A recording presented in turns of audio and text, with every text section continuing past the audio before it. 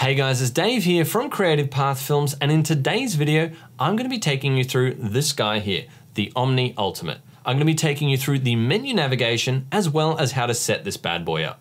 All right, let's get into it.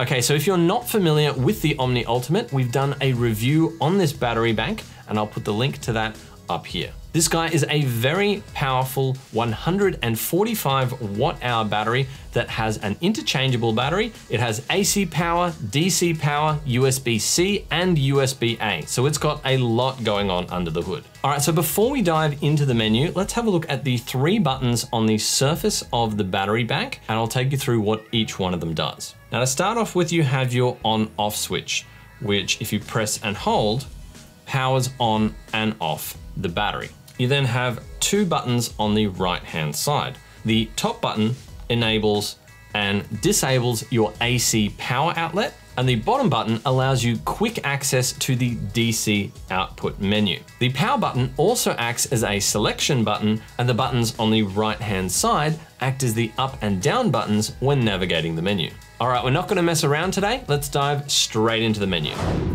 Okay, so to access the main menu, what you do is you double tap the power button when the screen is active. So now you can see we have a selection of menu items here. All right, so we'll start with the first menu item, which is the DC output. And as you can see here, there are 4 different presets that you can preload. All right, so let's look at a practical example. Let's say that you have a laptop that you want to set your output for. So the first thing you'll need to do is you'll need to grab your laptop's charger, and you want to check the output voltage and output amperage of that charger. Okay, so here I've got a MacBook Pro charger. So as you can see, the output voltage of this charger is 20.3 volts at 3 amps. So we're gonna set up one of these presets to match that. Okay, so now that we're in the DC menu, I'm gonna choose the 3rd preset because that one is the closest to my desired value. So in order to make a change to the value, what you do is you hover over the preset, and then you want to press and hold the power button until the voltage value is highlighted. Then you use the up and down buttons to select your voltage. So we want to select 20.3 volts. These battery banks are very precise, and you can change their values in increments of 1 decimal point. So now that we've set up our voltage, we press the power button once again, and that will take us over to our amperage. And we're going to lower that down by pressing and holding to move quickly through those values. So now we've set it to 20.3 volts and 3 amps. All right, so now that we've set our 2 values, simply press the power button once more to save the preset. To turn on one of our 4 presets, simply navigate to the preset that you want and press the power button to select it. And as you can see, it will give you a warning saying, do you want to set the DC output to 20.3 volts and 3 amps? And it gives you a warning that if you have set your voltage and amperage incorrectly, it may damage your device. So you always want to double check your values before plugging it in. All right, we know that this is accurate, so we're gonna press yes. And now you can see the DC icon has turned on, showing that the DC output is enabled. Another way to know that the DC is enabled is that even if the screen goes to sleep, the DC button will light up and remain lit the entire time. If there's no device plugged into the DC output, then after a short while, the DC will automatically switch off. As you can see, the DC icon is no longer there, and the button is no longer illuminated. Okay, so that's the DC output. Now let's have a look at the other menu items. So let's go into USB. And as you can see, you have 2 options there. You have default off and default on. And simply what that means is, do you automatically want the USB ports on the device to be on when the battery bank is booted up, or do you want them to be automatically off? So we're going to change that value to default on. And now if you move out of the menu, you'll see that the USB icon is now illuminated, showing that the USB ports are active. All right, the next menu item is screen off. And this simply gives you 3 options. How often do you want the screen to automatically turn off? You've got never, 1 minute, or 5 minutes. I'm gonna leave mine on never. The next menu item is auto shutdown. If we select that, do we want the battery bank to automatically turn itself off if it's not in use after 1 minute, 5 minutes, or never? Do we want it to stay on in perpetuity? I'm once again gonna leave mine on never. The next item is the temperature value, and you can select between degrees Celsius and degrees Fahrenheit. And because I'm in Australia, I'll be leaving ours on degrees Celsius. Let's move down to the next page where we have button light, and we have default off and default on. So do you want these lights on the buttons to be on or off? So as you can see, by selecting off, there's no buttons illuminated. And by selecting on, if a button is engaged, the light turns on. So I'm gonna leave ours on default on.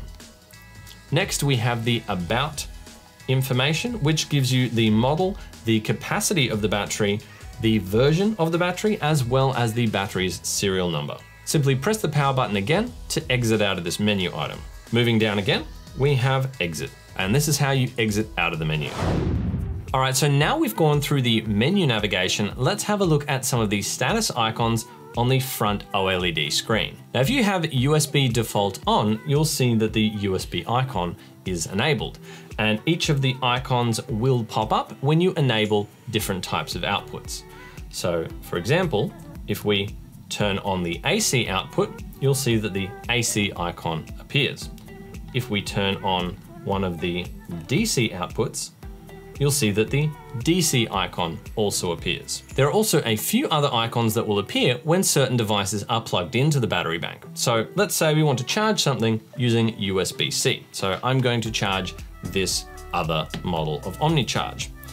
So if we plug this into the USB-C port on the side of the Omnicharge, you'll see that the C icon has appeared, showing that it is now outputting over USB-C. And finally, when you plug in the battery to charge, either via the USB-C port or by the DC barrel, then the charging icon will appear. You'll also notice sometimes when the battery is under charge that the max icon will appear. This occurs when you use the AC charger included with the battery. And this simply means that the battery is charging at maximum power. Next, let's have a look at some of the values that this battery gives you. First, we have this icon just here, which is on the top left-hand corner. This value tells us the total input wattage. And as the battery is not currently under charge, you can see that that value is 0.